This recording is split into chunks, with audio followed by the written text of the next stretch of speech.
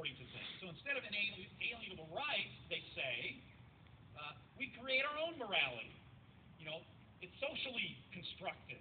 It's not constructed by some creator being, and there's nothing objective about it in any case.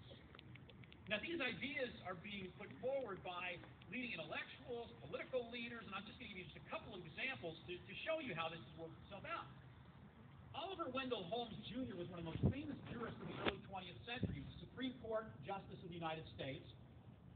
And I was rather shocked to learn as I did research on my book that Oliver Wendell Holmes, Jr. did not believe that humans had any kind of inherent rights, including the right to life. He specifically denied that there was such a thing as the right to life, despite the fact that he was supposed to be holding the Constitution and the Declaration of Independence in his role as a Supreme Court Justice. And because of that, he supported infanticide for babies that were born with disabilities. So here's just one kind of example. A famous jurist, himself on the Supreme Court. He wasn't on the Supreme Court, obviously, still when Roe v. Wade came around. This is in the early 20th century there. Let me get some more contemporary examples.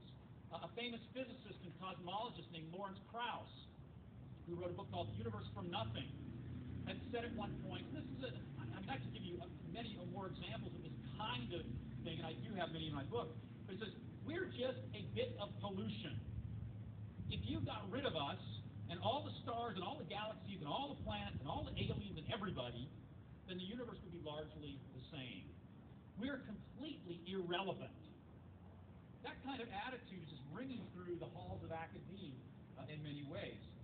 He said that, and when he talked about morality, he said that love, this was his view of what love is, it's just the firing of neurons and biochemical reactions.